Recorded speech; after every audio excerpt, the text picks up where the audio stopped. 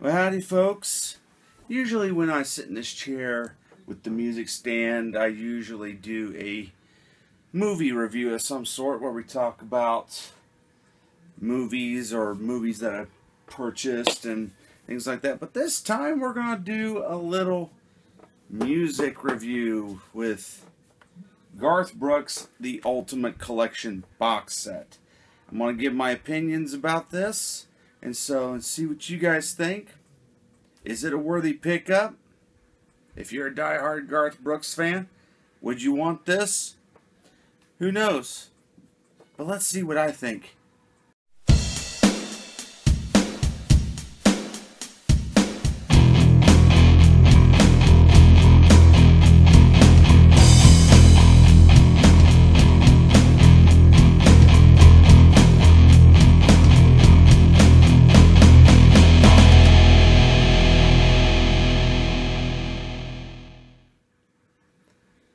Okay, so the Ultimate Collection. First of all, I think we need to go back. We need to go back to the beginning of, when all this took place. First of all, I'll be honest and say that I myself have been a Garth Brooks fan since 1990, whenever Friends in Low Places first came on the radio, I will say. And it was one of the first albums that I ever heard on compact disc. No fences. So, just how big of a Garth Brooks fan am I? Well, yeah. Does that answer your question? And plus, that's not to mention the Christmas albums I currently own. And plus, I used to own a bulk of these albums on cassette before CD. So, yeah, been a long time. But I want to talk about this set in particular.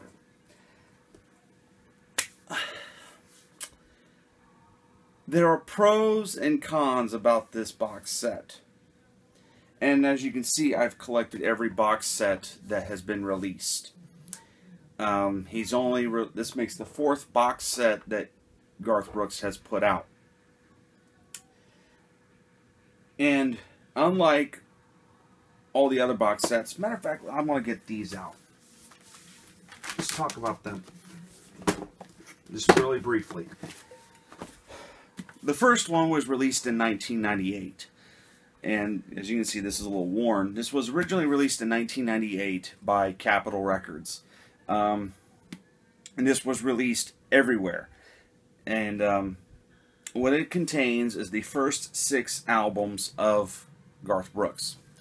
It also included 6 new tracks that were disguised into each one of the albums. And mainly, the big selling single off this was To Make You Feel My Love. Or if you didn't want to do that, just to buy the other songs, you could have bought the Hope Floats soundtrack. But there are other songs. There are 5 other songs that he recorded and then inserted into this box set. And it also came with a lyrics book with pictures and so forth, and and a unique cover of the design of the CDs themselves. And later on, Garth would re-release these individually with the new song incorporated, but that was until a couple years ago, 2013, when they went back and redid everything, and those songs were taken off for the newly remastered versions. And that leads us to box 2, which was also called the Limited Series. And this contained albums 7, Scarecrow, the Double Live album, the Lost Sessions CD, and an all-access DVD. Personally, I think people were ripped off by this. Because if you had those albums, you would have been fine. Like these albums here, you would have been fine. And then just waited until the the Lost Sessions album came out, because this wasn't a Walmart exclusive box set.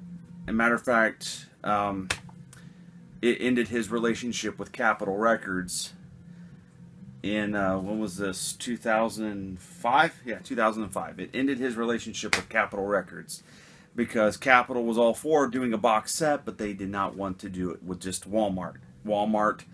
But Garth is a person with promises, and he said, I'm doing this exclusively with Walmart. And so that ended the relationship with Capitol. And he decided, with Walmart releasing it, I'll release a Lost Sessions, we'll call it the Lost Sessions album, which is songs that never made the final cut on albums. And so, but where I feel we got ripped off on this, because the Lost Sessions only had 11 songs in the box set. They later reissued a Lost Sessions album that had 17, either 17 or 18 tracks on it. Yeah. And, of course, you had the All Access DVD, which was only exclusively in here. But, yeah. Then we move on to Blame It All on My Roots, which is nothing but covers. It's a full box set of cover music. Again, this was a Walmart exclusive. You can only get this through Walmart and Walmart.com. And it had, let's see, 4 albums of covers, a concert DVD, which was his concert out in Las Vegas, uncensored, because they even had a televised version of it, and it was completely reshot and re-recorded, because some of the things he says in here you cannot say on television. And of course it included the Ultimate Hits CD, also with the DVD to the music videos. So yeah, and they were all within, all 3 box sets were within the $25 to $30 price range. Matter of fact, the first box set was probably the most expensive. It was at $29.99 in 1998.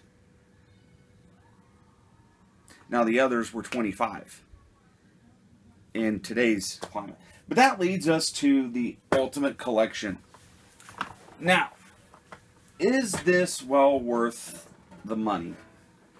Well, in a way, yes. And in a way, no. But let's get into the meat and potatoes here. On the back, we have the complete listing of each album. The disc 1 is called Old School, which has songs like Much Too Young, If Tomorrow Never Comes, Two of a Kind, Working on a Full House. And it's more his, each album, I should say that each disc in here is a theme. And like the first disc is Old School. Second disc is called Midnight Fire, which is basically the love songs like Shameless, More Than a Memory, To Make You Feel My Love, She's Every Woman, The Red Strokes, blah blah blah blah blah. Disc 3 is Cowboys, and which is songs like Rodeo, Good Ride Cowboy, and some of the other songs that he's sung about. Discs 4 and 5 are called The Road. You might as well say that this is Double Live 2.0, which has the songs taken from Double Live, and it's the exact same cuts of those songs. So don't think that you're getting anything new with The Road. And but it includes his live recordings of In Another's Eyes, American Pie, New York State of Mind with Billy Joel. Disc 6 is the anthems, songs like the River, The Dance, Unanswered Prayers, Standing Outside the Fire. Disc 7 is the covers, which all comes from this, I should say. And disc 8 is the RPMs, which had Working for a Living, I'll Be the Wind, Rollin'. And disc 9 is Turn It Up, Thunder Rolls, That Summer, Wrapped Up in You, Dixie Chicken, 2 pina coladas. And in disc 10 is the brand new album, Gunslinger, featuring 2 bonus tracks that are not included in the official album release. So, let's open it up here. Now, when you open it up, you get this nice booklet with pictures, and it also had, like I said, here's old school, gives you the little bit of explanation behind it. There's the track listing, and let's see, Midnight Fire, blah blah, and so on and so forth. I'm not going to show it all to you. If you want this set, pick it up your own self. And of course, here's the Gunslinger album, one of the first things you see. But these are all coming in 2 disc set trays in cases. And if you ordered this off of Target.com, you got the Christmas Duet CD, Christmas Together, which unfortunately I did not do, so I had to buy it separately. If you go to Target store, you had to buy it separately. Now, here's where I get into my own opinion. Is this well worth it? $29.99. Again, yes and no. Because there's things I like about it and there's things I don't like. I love the fact that if you bought this the day of release, which was November the 11th, you got an early copy of Gunslinger. Gunslinger is being released right now, or has been released today. So for those of you diehard fans who really wanted the album, you got it 2 weeks early.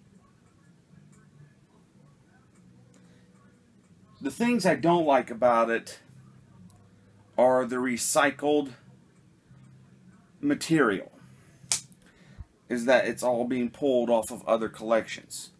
To make matters worse, with the Road is basically the double live album 2.5 or 2.0, I should say, because it's taking all the cuts, his favorite cuts from the double live album, and putting it into a new 2-disc set, plus releasing material that hasn't been released before, like a version of In Another's Eyes, One Night a Day, and New York State of Mind and American Pie. They have never seen an album release, but now they have. Now, the other thing is that is included, like I said, all the CDs are within a theme, like Cowboys, Midnight Fire. One of the things that they have also done is gone back and digitally remix and remaster. I do not have a problem with you remastering something and restoring something. I have a problem when you completely rework it. And a lot of the old recordings that are done in this set are completely reworked. And there's an expression I heard used for a movie that was being re-released at theaters years ago. And it said, "We're going to send Grandma to the beauty parlor, not the plastic surgeon." And in this case, I think they sent Grandma to the plastic surgeon, because I can tell the differences in what they completely redid with the original, because it is the original recording, but when you tweak it and make it something that it's not, I take issue with it. But still, is it a worthy set to pick up? Absolutely. I don't think you can really beat what's offered in the content. I think mostly if you are a diehard fan, you will pick this up. But if you're somebody that's, you like Garth Brooks music, but you're not a diehard fan of his music, you may just want to skip this and just pick up individual albums. But yeah, that's the Ultimate Collection. Of course, I am a diehard fan. I showed you what I've gotten before, not to mention what I have in the CDs. And plus, I've got all the concerts on DVD. The Entertainer box set, which was huge. So, that's a lot of stuff to talk about for just one little thing. But, from me to you, see you later.